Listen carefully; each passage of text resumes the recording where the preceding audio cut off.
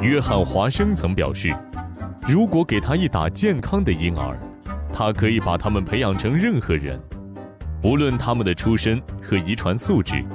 他们可以成为医生、律师、艺术家、乞丐或者小偷。他首先针对8个月大的艾伯特完成了实验，再后来，他将他的理论运用在自己孩子的养育上。大体来说，他把这种应用到人类心理学上的科学方法称为行为主义。在小艾伯特实验中，华生运用经典条件反射理论的方法，使婴儿对实验室的老鼠产生恐惧。早先巴甫洛夫展示了条件反射是如何触发基因遗传的生物反应。华生假设我们也可以灌输一些不属于遗传行为的新行为。为开展这项实验，华生和他的助手罗莎莉·雷纳将男孩和一只可以自由行动的小白鼠放在一个房间里。最初这个男孩没有表现出恐惧，接着每当艾伯特伸手去摸那只老鼠时，雷纳便会用锤子敲打一根钢条来吓哭他。到了最后，艾伯特试着躲开老鼠，这说明他已经条件反射地惧怕老鼠。几周过后，艾伯特在面对任何毛茸茸的物体时都会表现出痛苦，这说明他的条件反射不仅被维持，而且还变得广泛化。华生认为，我们的行为要么是受到刺激而引起的本能反应，要么是我们早先暴露在强化和惩罚环境下的个人经历，与我们当前的动机状态和刺激物相匹配的结果。与弗洛伊德和荣格不同的是，华生对思维或心智不感兴趣，因为他认为对行动和反应的分析是将科学方法应用于心理学，并获得对人类行为客观洞察的唯一途径。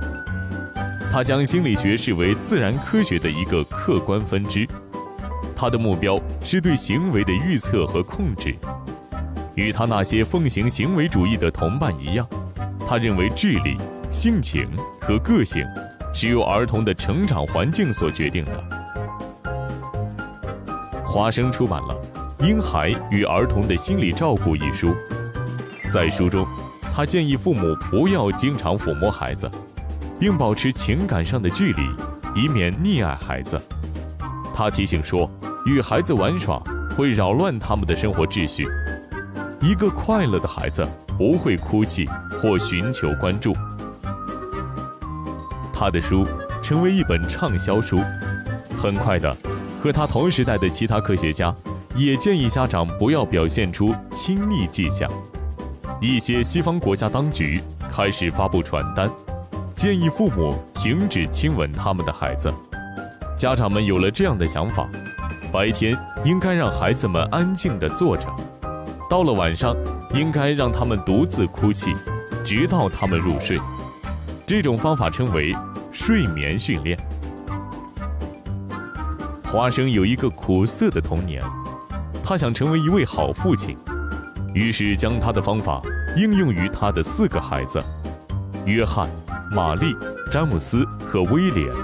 不幸的是，事情并没有按原先的计划发展。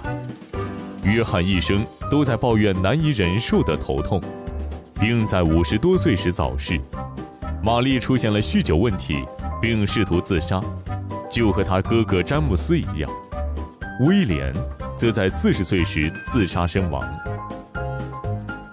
据称，华生承认自己很后悔写了那些育儿相关的文章，因为他意识到自己对于养育儿童的认识还不足够。在他生命的最后时光，他开始隐居。在1958年去世之前，他烧掉了那时写的所有文章。您怎么看？华生坚信，我们所接受的养育方式可以决定我们的人生道路，声称他可以把一个婴儿变成他希望成为的任何一个人。但在他自己的家族中，抑郁症和坏习惯却世代相传。这种情况是遗传素质造成的结果，还是孩子不幸的教养所影响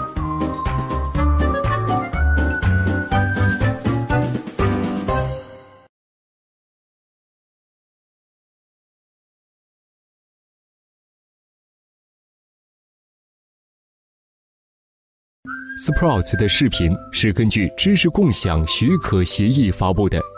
因此任何人都可以免费下载、编辑和播放我们的视频，但仅限个人用途。公立学校、政府和非营利组织也可将我们的视频用于培训、在线教学或设计新课程。为了帮助我们确保独立性并支持我们开展工作，